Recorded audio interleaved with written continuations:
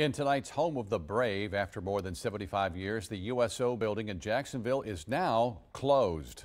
News Channel 12's Sharon Dankwa joins us now live in Jacksonville to explain why the building's closed and what this means for service members in the area. And Sharon, what are officials telling you? Frank, officials say the building has significant structural damages that makes it unsafe for people to use. Now, organization leaders say they're using what they have to help service members in the area, but they say they're still waiting for answers.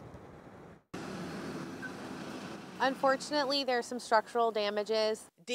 Operations Supervisor Megan Boggs says makes the Jacksonville USO building unsafe to use. The building is 80 years old, so it's been a little sad but exciting that the team here and our volunteers, we get to be a part of the future.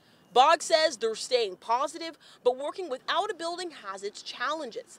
Officials say although they aren't able to host some of the events they're used to, they still managed to help more than 82,000 service members in the last few months. So we will be putting on those programs. We are still providing rack pack support to ensure that deployments and movements are taken care of, and we will work with the installations to ensure that we put together programs that match what their needs are for their service members of today.